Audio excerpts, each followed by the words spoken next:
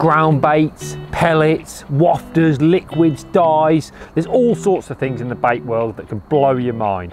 I'm here to get rid of those myths and tell you the facts and explain all about some bait.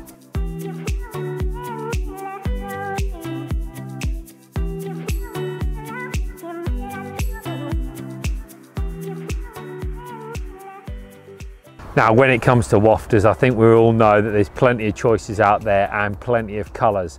The problem is, which one do you choose? You can see here I've got a range of the Sonubaits wafters. They come in 6, 8 and 10 mil. So not only have you got a size and a flavour, but you've also got a colour to choose as well. Now, for me, colour is the most important aspect when choosing a wafter. And really, I break it into two distinct groups. First of all, the paler colours, so your whites, your yellows, those sorts of colours, your washed out sort of colours. So you can see here, whites, yellow, washed out colours. Now, I think these work better when the water's clear. So if you get to a venue and you can see, I don't know, say 30 centimetres, 50 centimetres into the water, fish will be able to see a long way in that water. They'll be able to pick out colours from a long way, and I always think that the lighter colours seem to work well.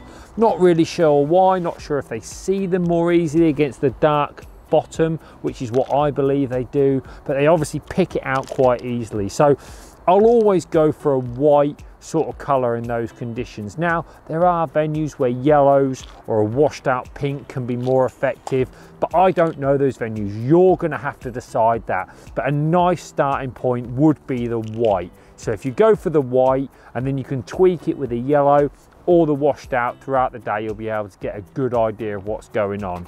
Then of course, there's your primary colours. I'm talking about your strong pinks and your orange. Now, orange and pink have caught me so many fish, in particular pink. I've caught a lot of fish on pink recently. I always like pink baits, and I always have. I've liked to use pinkies in coloured canals, fluoro maggots on a coloured river, and it's no different when I'm on a commercial.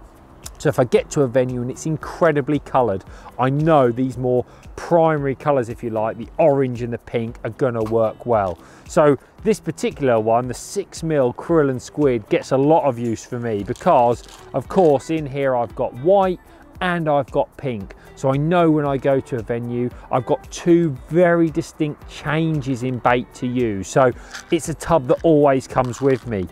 As for the other ones, I know they have their place, but it's all about figuring it out on your venue. So my advice would be, figure out if they want the primary colour, the white or the pink first of all, and then once you know if they're into the more primary, deeper colours or the lighter colours, you can then tweak it to help you catch more fish. Take that advice and you'll probably catch more fish on wafters this year.